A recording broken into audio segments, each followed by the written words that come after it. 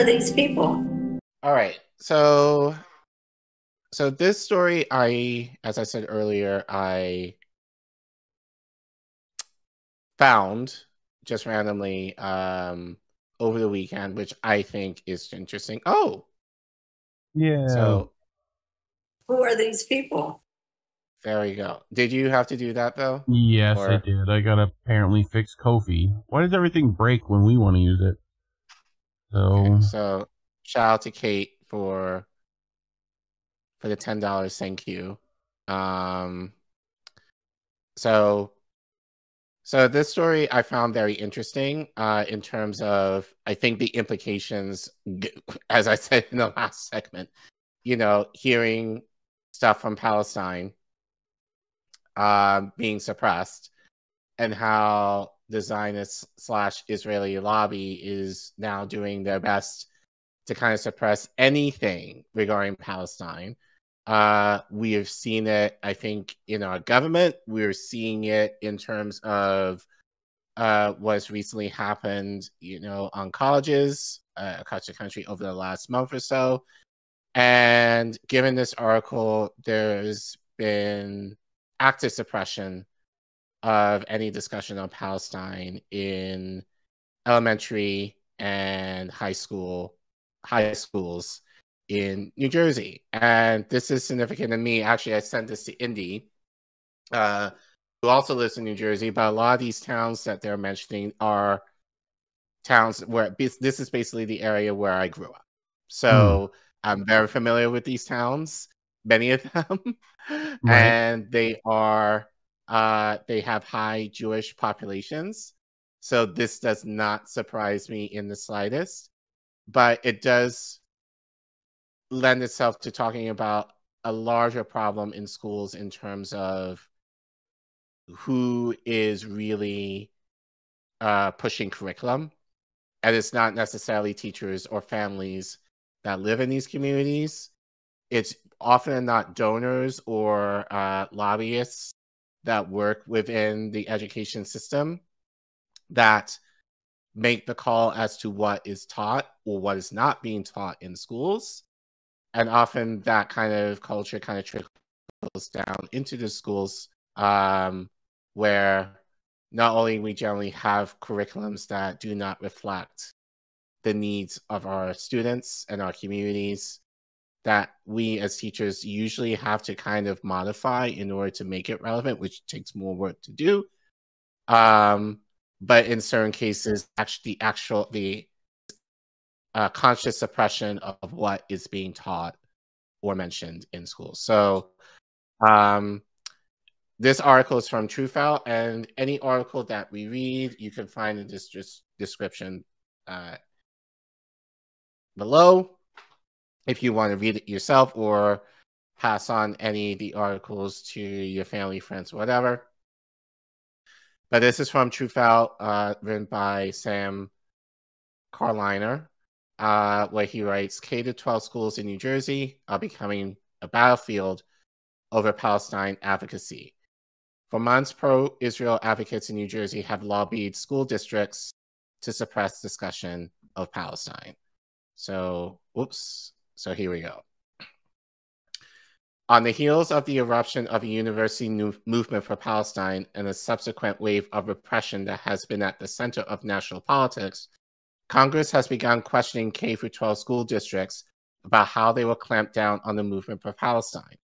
Under the guise of addressing anti-Semitism, public K-12 schools may become more of a flashpoint across the country over Israel's genocidal war on Gaza. In New Jersey, this has already been the case for several months. A microcosm of these attempts to silence Palestinian voices played out in Livingston, New Jersey on February 27th, when less than a dozen pro-Palestine activists found themselves surrounded by hundreds of pro-Israel parents and community members from Livingston and surrounding towns at a Board of Education meeting. The superintendent of Livingston Public Schools had returned from a fact-finding delegation to Israel after October 7th, which was paid for by the Jewish Federation of Greater Metro West New Jersey, an influential pro-Israel organization in North Jersey.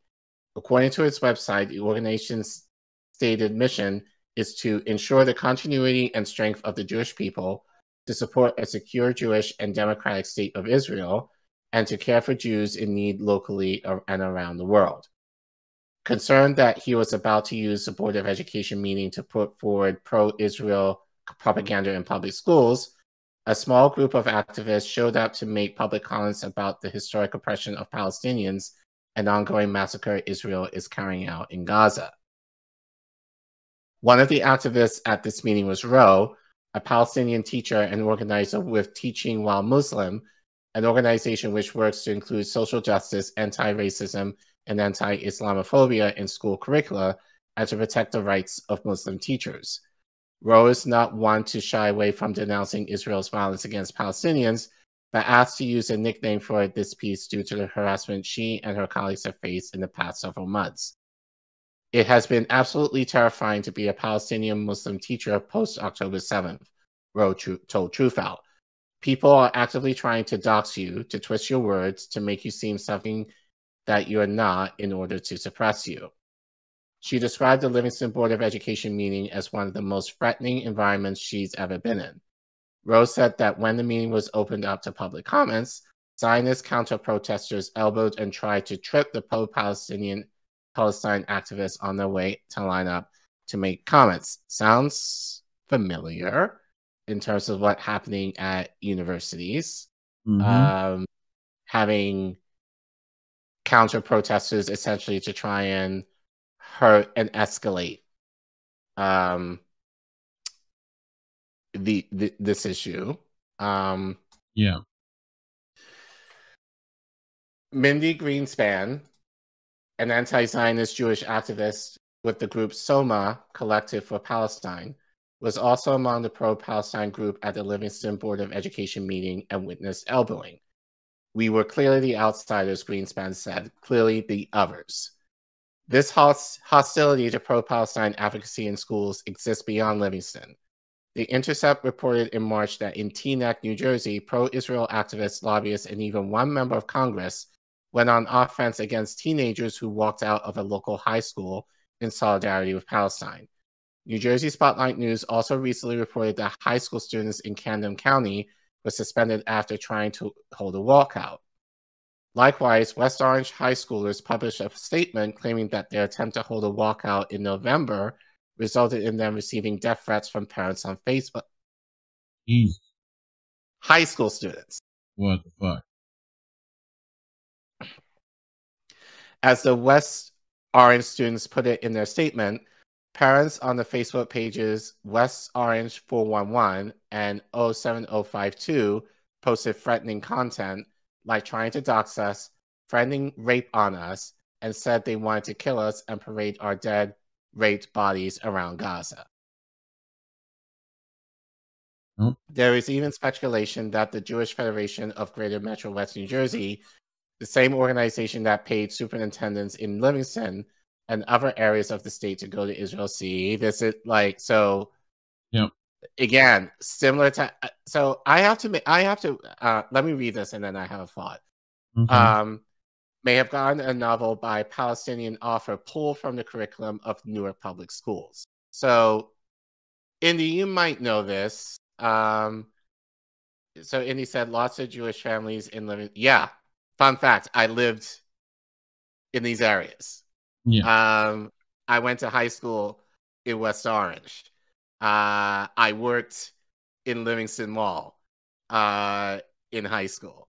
And when I was in middle school, I went to school in Shore Hills, which is another high Jewish population town in New Jersey. So I am very familiar with all of this, given this is high school for me. But in the chat, you probably know this. Is this a Jewish organization? Actually, if you could go back to the slide, Reef, for a second. Is the Jewish Federation of Greater Metro West affiliated with AIPAC at all? Because I should have researched that, but this is similar tactics to what AIPAC has been doing in terms of, you know, funding trips to Israel to like congressmen and now in this case school leaders to help them be more sympathetic to the Israeli cause. You want to go to Israel? I'm probably buying them off. I go, why? And probably buying them off to, you know, make the case to do shit like this. Yeah. And he says This is probably what they do not with is like celebrities too. Mhm. So they said probably not is likely an independent. Yeah, I figured of a group of local towns. Yeah, I figured as much. I would have guessed if they were affiliated with AIPAC, I would have known that. Yeah. Anyway, but anyway, let's continue. On January 2nd, Federation CEO Dov Ben Shimon made a Facebook post claiming that after over a year of intense lobbying efforts on the part of the Advocacy and Public Affairs arm of the Federation, Newark pulled the book A Little Piece of Ground from 200 schools. The book follows the experience of Karim, a Palestinian teenage boy growing up in the occupied West Bank. In the face of backlash from teachers and community members, district officials have maintained that the Federation's charges of anti-Semitism and other claims had nothing to do with the district's decision to pull the book. When asked if he was concerned that the pulling of the book might embolden individuals or groups to target books representing other oppressed communities, Newark Public School Superintendent Roger Leon told Truthout he was motivated by other concerns that he declined to disclose. Actually, I'm more concerned that people would assume we take actions because of something other than academic reasons, Leon said. We are not that school district. Well, then give us a reason, because it sounds kind of like you're that school district. I hate to tell you. Yeah. Like, ugh.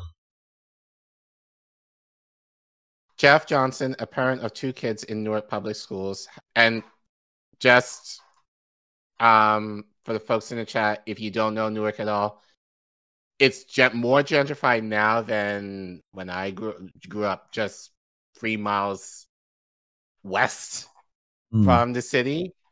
But it's predominantly Black, at least most of it. So this is an all-Black city, pretty much, akin to maybe like Baltimore. Geoff Johnson. Yeah. So the idea that, so we'll get into this. Jeff Johnson, a parent of 2 in Newark Public Schools, got a clear answer from the district about how the decision was made. As a parent, he finds it concerning that an organization far removed from his community, so yeah, like Livingston is about, I'll say, like 5-6 miles away from Newark, could have influence over the curriculum. As a parent, I don't want anyone who's outside of our community, other than the families and educators who are living here or working here, determining what in our schools in any way, he told Truthout. Newark is not a community where people would have an issue reading a book about Palestine. It's just not.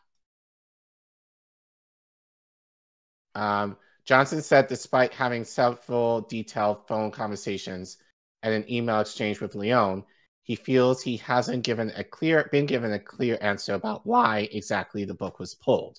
The Federation likewise did not respond to Truthout's multiple requests for comment. For years, and especially in recent months, many anti-Zionist Jews have argued that security and care for Jewish people is not synonymous with support of an ethno-nationalistic regime in Israel. Snow Mob Collective for Palestine's Greenspan shares this perspective. I, as a Jewish person, don't support Israel, she said. As far as I'm concerned, the Federation's mission runs counter to Jewish values and Jewish teachings, and they just seek to keep people in a cult and keep them in line. Rowe and Johnson both compared the Federation to Moms for Liberty, the right-wing organization that against teaching of Black history and inclusion for LGBTQ+ voices in schools. While the organization and pro-Israel advocates in New Jersey more broadly have not been directly organizing against Black history and LGBTQ plus rights in schools, there are clear examples of how their efforts to silence pro-Palestine voices are eroding advocacy for these other oppressed communities and empowering right-wing organizations. Scroll down, please. Yep. The South Orange Maplewood School District has a well-documented history of racial injustice, despite the fact that these two towns generally see themselves as progressively liberal. As a result of these injustices in the schools, as well as an incident of anti-Black police perpetrating violence against teenagers in Maplewood, several teachers and community members formed the group MAP SO Freedom School. Since its formation in 2017, this group has used community events, youth development, and educational professional development workshops, and teacher organization to strengthen the school's district understanding of systemic racism, settler colonialism, and other forms of oppression. Mm-hmm.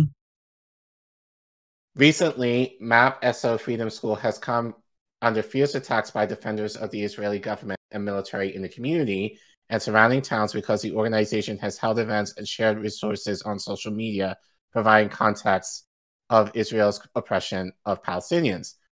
According to TJ, shout out, that's my old English teacher, TJ Whitaker. Shout out TJ Whitaker. He was my English. He was my freshman English teacher in high school. Shout out to you, Mr. Whitaker. Fun fact about him. It's funny because I talk about this with my friends now. He was woke before we even knew what woke was. But he was very much that guy. I think he only was at my high school for maybe 2 years. I believe he was fired, maybe, because my guess is he wanted to promote stuff like this. And I went to an all boys Catholic school that it didn't necessarily line up. You can make the connection, but yeah, shout out to Mr. Whitaker. Reach out. According to TJ Whitaker, a co-founder of MAP SO Freedom School and teacher in the district since 2002, harassment of the group's members has become the norm. He said that in the face of these attacks, there's been little support within the district.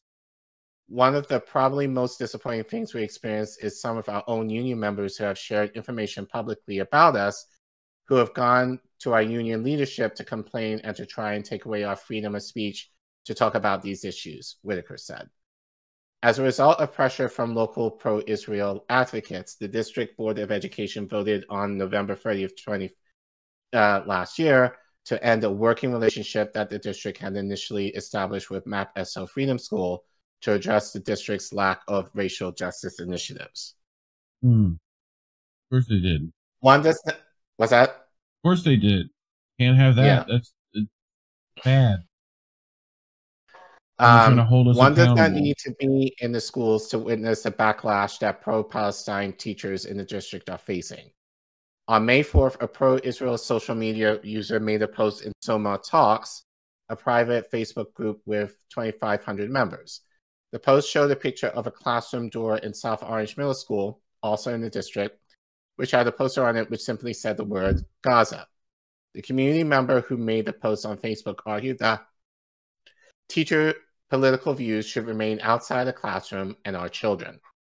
Several people in the group commented in agreement, with one commenter claiming that the modern-day radical leftist cabal, which makes up approximately 99.7% of Soma, have an institutionalized hatred of Jews.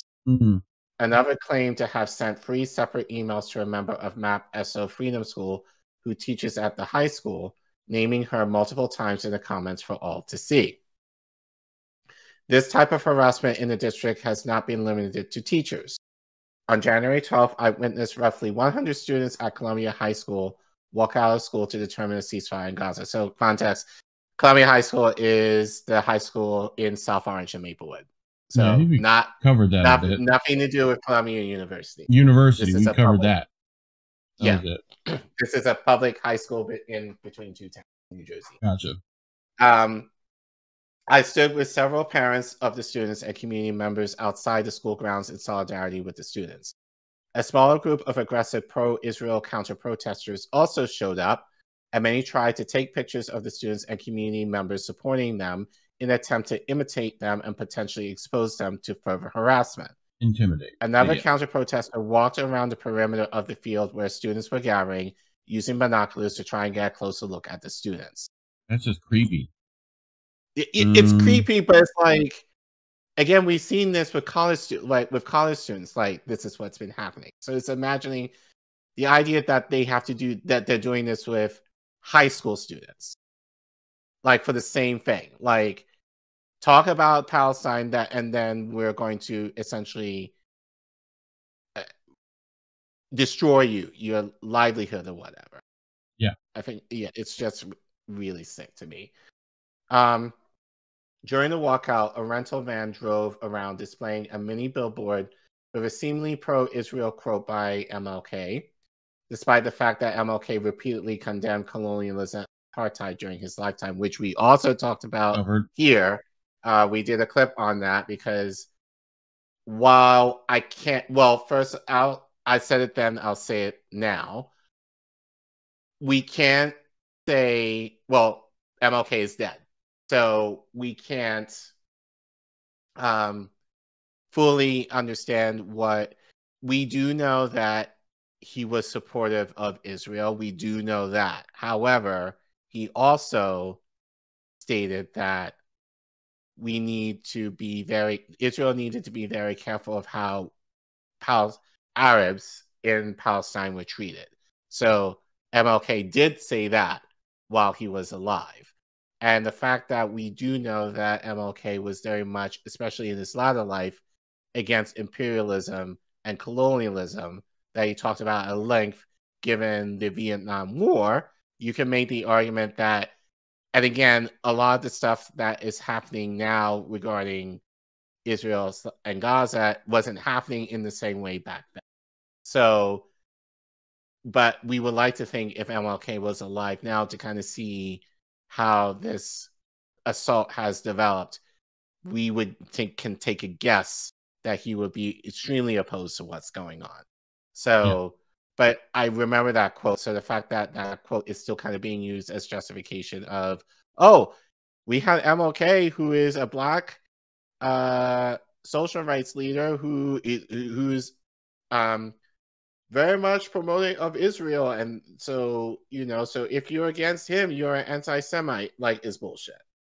So, but like I said, we talked about that quote in length here, so you can find that clip for that. Yeah. In Kibbutz Soma, another private Facebook group which has since been deleted, a group member encouraged people to donate to the group, which had provided the truck, the right-wing media attack site Accuracy and Media. The organization has published articles defending attacks on trans rights and critical race theory, and has doxed organizers by displaying their names and faces on trucks to encourage harassment. Zoom out, please. Oh, yep. Ben Lorber is a senior research analysis at Political Research, a think tank which monitors right-wing movements. Recently, he has written about how defenders of the apartheid regime in Israel have allied themselves with right-wing movements, a phenomenon he sees playing out in the repression of pro-Palestine voices in schools. Right-wing and even centrist establishment Jewish organizations seem like they're fully on board with this push, and in doing so, they're aligned with the political right, Lorber told Truthout. The right has been gunning after basically any shade of progressivism in education for a long time, and I really worry that large parts of the American Jewish community are being conscripted into that fight. Rowe, meanwhile, warned that the harassment is already affecting teachers she has spoken with across the country, from New York to Ohio to Texas. They're all experiencing the same thing, she said. So, any thoughts? I mean, this is not surprising given what we've reported on, what our colleagues in independent media have reported on, but we don't hear, I haven't heard much yet of how a lot of this suppression is kind of now trickling down into elementary and high schools now. So So yeah, as I said, it's very interesting that, you know, it's given like this is where I grew up. And people now that I actually know who are actually fighting against this, that this is a problem. But again, given that I know these towns and the high Jewish populations in these towns, and Indy said in the chat that Zionism is now being conflated with Judaism. So that's kind of where, Yeah. you know, a lot of this is kind of gaining steam. I'm not surprised. Resident by atheist, this at we all. can get rid of all the religions. I'm okay with that. But, you know, I agree. Not the same thing if we're gonna be, you know, consistent. So, but yeah, I mean, this is just classic.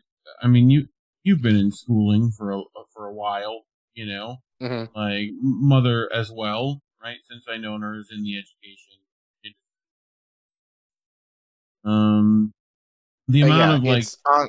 political Go ahead. subterfuge, like in the backgrounds of your local, you know, high school, middle school, whatever, is ridiculous.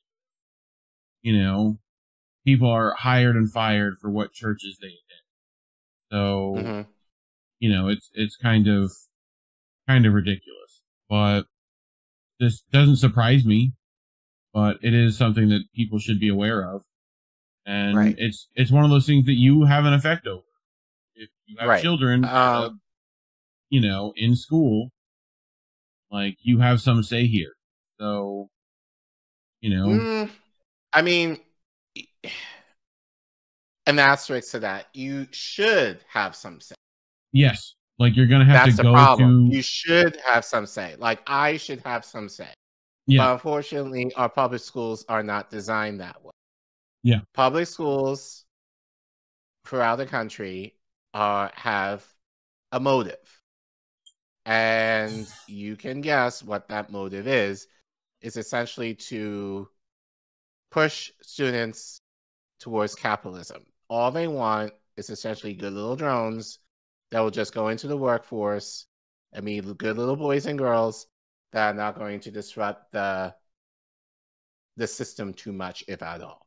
So there might be a couple a few that might be disruptive, but they can't have an onslaught of like, you know, people rising up in order to fight the establishment. That's the key in schools. Is to kind of keep everybody so distraught and so stressed out that they won't have the willingness to fight. And so, you know, coming from my end as an educator, as I said earlier, we don't have any say. Well, unless you're at a private school. And even then, that might be problematic. But if you're at a public school, teachers generally have no say in terms of what is being taught. You can make suggestions or you can make modifications to the curriculum to kind of meet the needs of your students, but that may not always be appreciated by your administration. So if your administration is not necessarily for any modifications that you're doing to the curriculum, then you could essentially be fired for that, depending on who that person is. And as we see, it depends on who your administration / school districts are linked to. And if you have powerful parents who are connected to a lot of these groups, as we're seeing here, they have a lot of say in terms of what is being taught. So as one of the parents Jeff mentioned before, like he lives in a predominantly Black neighborhood. And as he was commenting, why is it that there are groups 7 miles away who probably have never been to Newark in their damn life, other than maybe drive through it or take the train through it to get to New York, have any say in regards to what's being taught in his district? I think he made a very valid point. You know, but it just goes to show you that a lot of these Zionist groups, even on a local level, are extremely powerful. And they do have a lot of say in terms of what is being taught or what is being taught. So and I think that's something I think as a cautionary tale for all of you. It may not necessarily be in school, but it could be at your workplace. So I think that's just something to be mindful of. And that's something I'm even mindful of, being on Twitter, because you see me and how very fervent I am against my anti-Zionism. And actually, I do worry about that, because I do worry, like, if the wrong parent or the wrong organization gets whiff of anything that I say on Twitter, that could also deter my job, which in a way is one of the reasons why I want to leave, because I feel a lot of ways I myself am being suppressed in what I'm able to teach. So, and teachers shouldn't feel that they should be, or students in their own right, shouldn't feel that shouldn't feel suppressed in terms of seeing the things that they are kind of connecting to on social media and otherwise, and having feeling a way about it, that they're wanting to do something about it. That's what should be happening. The idea that high school students are feeling inspired to protest, that's what should be encouraged. But again, it's the idea of what people are protesting for that is an issue, and there are going to be these lobbies that will strike it down. But I think it's just kind of sick that these are adults that are willing to dox kids on account of them being pro-Palestine. That to me is really ridiculous. And it just kind of shows how depraved a lot of these Zionists are in order to protect themselves and their so-called, religion, quote unquote. Right. Yeah, it's despicable at this point. Anyway, just talking about it's why we're demonetized.